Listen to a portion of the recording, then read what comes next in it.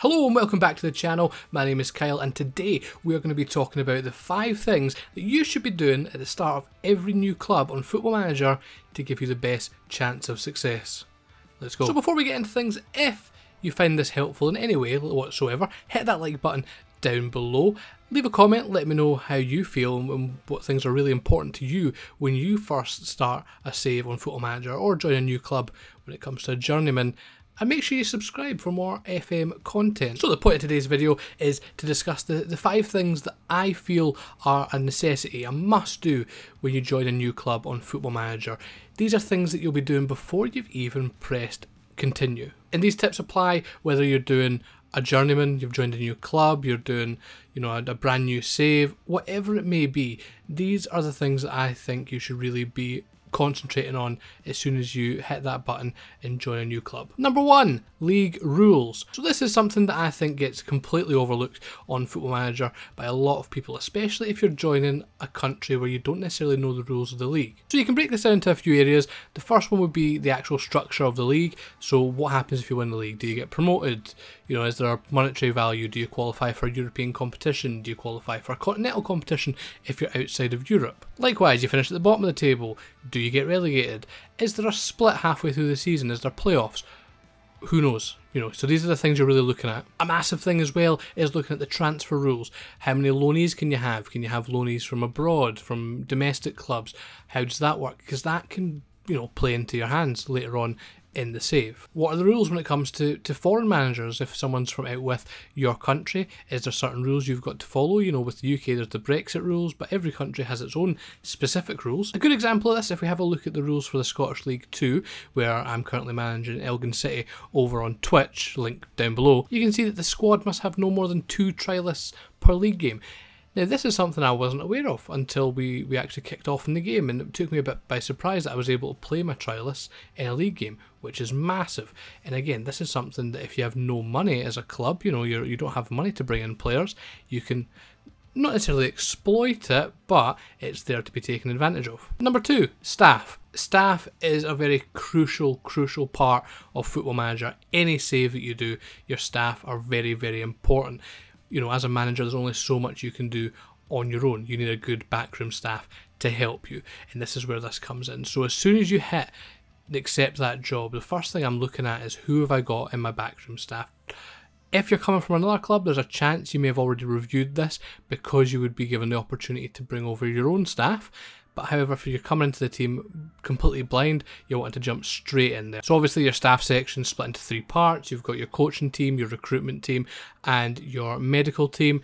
Take it one at a time. As you can see, the screen has a comparison of where you stand compared to the rest of the league with your coaches, and this is a good barometer for how successful your team are going to be. So for example, if I'm coming into Elgin City here, I can see that goalkeeping is below average, defence is below average, attacking below average but still not bad compared to the rest of our stats, and it gives you an area to focus on. One of the most crucial things with staff as well is your responsibilities. So you're wanting to set your responsibilities for every single task. So whether you're a more hands-on manager, whether or not you find it easier to have your assistant manager take over training, handle press conferences, etc. You play the game how you want.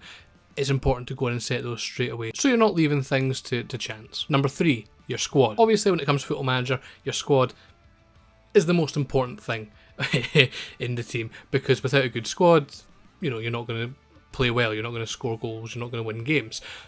So you want to come in and have a look at your squad and look at where you stand compared to everyone else. How do you do that? Well, again, a screen that not a lot of people talk about is the comparison screen. So what you're wanting to do is come into the squad tab, then you're going across to analyst report.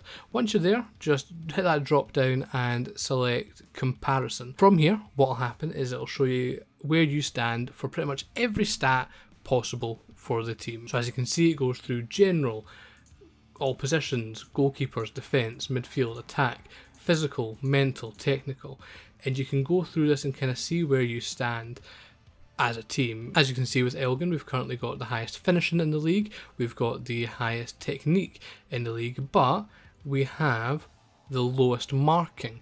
So these are things that you can really look at when you're sort of planning what you're doing going forward.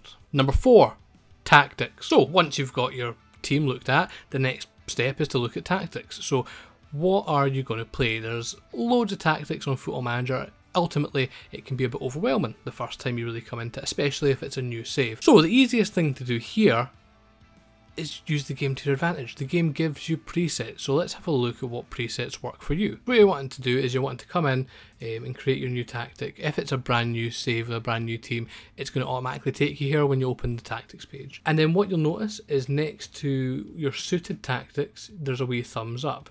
And this is your backroom staff, mainly your assistant manager or something like that. They are going to tell you what formation is going to work best or what style is going to work best for you. So we look at this, maybe we select direct counter attack. It gives you a breakdown of what the tactic is, what sort of mentality it's going to have for the team. Then it'll let you choose a formation, and then again you'll get recommended which formation works for you. So then you click on this, then easy peasy, you then pick which players you think are going to work best for this role. If there's anything you don't like in terms of the actual tactic, you can then tweak it. This is the fun with Football Manager. There's unlimited potential for what you can do with tactics and formations and all that sort of stuff. So ultimately, that's what you want to do. Get an idea of what formation you want to use, because that's important for our next point. Number 5, transfers. And I'm not talking about signing everyone straight away, but what you should really be doing is planning for your transfers. So now that we've looked at the squad comparison, we know what stats that we're lacking in, we know what tactic we're going to use, and once you've built your tactic, you can kind of see what positions you could potentially look to improve on. So from here you then look at what players you could potentially look at signing. There's multiple ways to go around transfers. I'm not going to go in depth with sort of a transfer analysis, but briefly going over the areas you want to look at for your transfers is you're wanting to get your scouts sorted, get in there, get them all assigned to the areas you're wanting to look at and the areas you're wanting to get an idea of certain players. From there you can then even look at your director of football suggestions. And don't worry, if you don't have a director of football, you'll still get some suggestions. So all you have to do there, as this is moved for 2022, is you need to go into your transfers tab, then you come to director of football and hit suggest transfer targets. From there, you pick a position that you're wanting to look at, and then you pick whether it's a transfer, loan, end of contract, or free transfer. And sometimes you'll get wee gems here that you wouldn't have even thought about bringing in previously. And again, this is where you need to use everything the game gives you to your advantage. So those are 5 things that I think are imperative before you even hit your first continue on a Football Manager save or a new club. And I hope that those things, if you carry them out, will lead you to success down the line, because the most important thing is building a solid foundation for your save. So with that said, if you guys found any of this helpful whatsoever, hit that like button, hit the subscribe button for more FM content, and leave me a comment. Let me know what you want to see coming forward in terms of hints, tips, anything like that going forward. I'd love to know what you think. If you want to see me streaming Football Manager live, you can follow me over on Twitch. That's twitch.tv/KyleWattUK. Link is down below. And thank you very much for watching. I will see you guys later. Peace.